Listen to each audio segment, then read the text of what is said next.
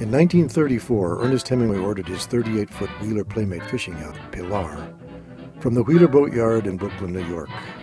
He signed over his $3,300 advance check from his publisher, Charles Scribner's, as the down payment. His custom design innovations, including a trolling motor, a flying bridge, outriggers, and a fighting chair, set the new standard for deep-sea fishing. Over the years, Pilar became the most famous fishing yacht in the world. The U.S. Coast Guard Boat Registry now lists only 3 Wheeler Playmates left afloat.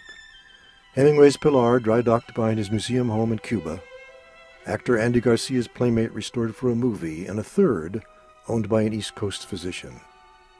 Recently, a classic 1930s Matthews cruiser was discovered by writer-documentary producer Bill McIntyre.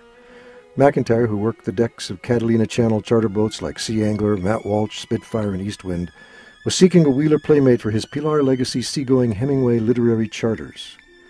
The 1930 Matthews has the truest Pilar lines and cabin style of all the antique classics. McIntyre is now purchasing the Matthews from an eastern boatyard for transport to Key West, where she'll be renovated and rechristened Pilar Legacy. Pilar Legacy will host parties on seagoing literary retreats where Hemingway's works will be read and discussed, his voice recordings listened to, and videos of him viewed. The charter's galley menu will offer Hemingway's favorite French, Spanish, Italian, and Cuban country foods and wines. Each year, the charter will hold an annual short story competition for unpublished writers. A percentage of all proceeds will go to Hemingway's Finca Vigía Home Museum in Cuba through the Boston-based Finca Vigía Foundation. The GoFundMe budget will complete the $25,000 boat purchase and transport to Key West. It will fund the $65,000 6-month fuel, electric, and fire safety systems upgrade from 1930 to 2018 Coast Guard standards. It will also fund the 6-month docking and boatyard costs. In addition, the funding will budget the production of Part 1 of the Voyage of Pilar documentary to be shown on the charters, the first 3 months of charter operations, Part 2 of the documentary, Hemingway's Pilar Years, Key West, Cuba, and the charter's launch promotion and general overhead.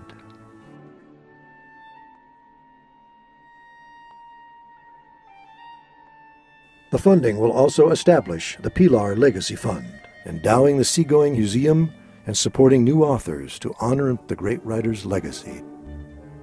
Ernest often wrote at sea on board Pilar. In 1937, he published To Have and Have Not, about contraband-running boat captain Henry Morgan, played in the film by Humphrey Bogart. In 1941, when war was declared on Japan and Germany, he outfitted Pilar with guns and explosives and hunted German subs with an expat crew he dubbed the Crook Factory. Today I had no idea that I would win the award, but since I have, I'm very pleased. If I had not won it, I would congratulate whoever won it.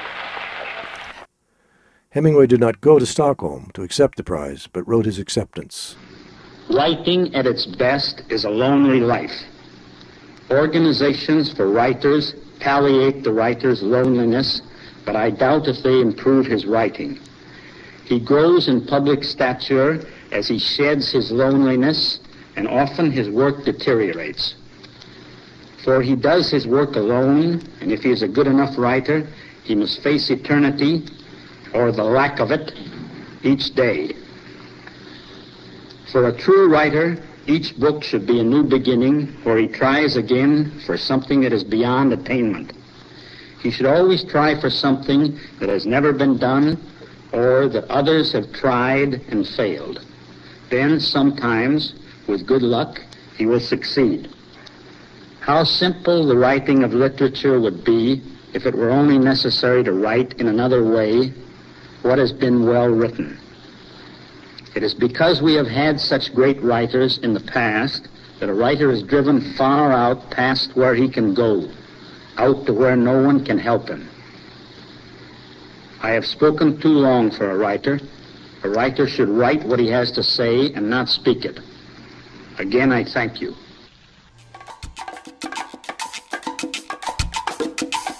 It is the time of Che and Fidel.